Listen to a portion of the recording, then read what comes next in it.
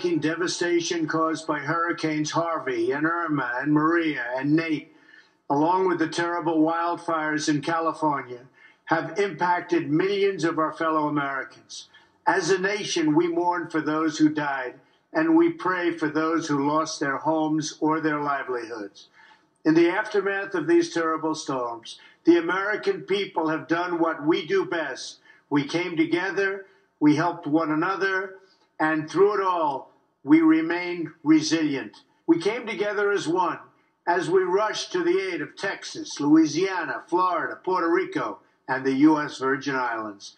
Now, as we begin to rebuild, some of America's finest public servants are spearheading the One America appeal.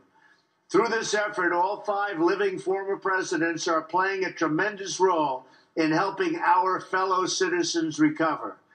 To Presidents Jimmy Carter, George H.W. Bush, Bill Clinton, George W. Bush, and Barack Obama, Melania and I want to express our deep gratitude for your tremendous assistance. This wonderful effort reminds us that we truly are one nation, under God, all unified by our values and our devotion to one another. I also want to thank every person, including everyone here tonight, who has contributed to this vital effort. There is a lot of work ahead of us, and I want to thank groups like the Points of Light for making such a big difference in our disaster response efforts.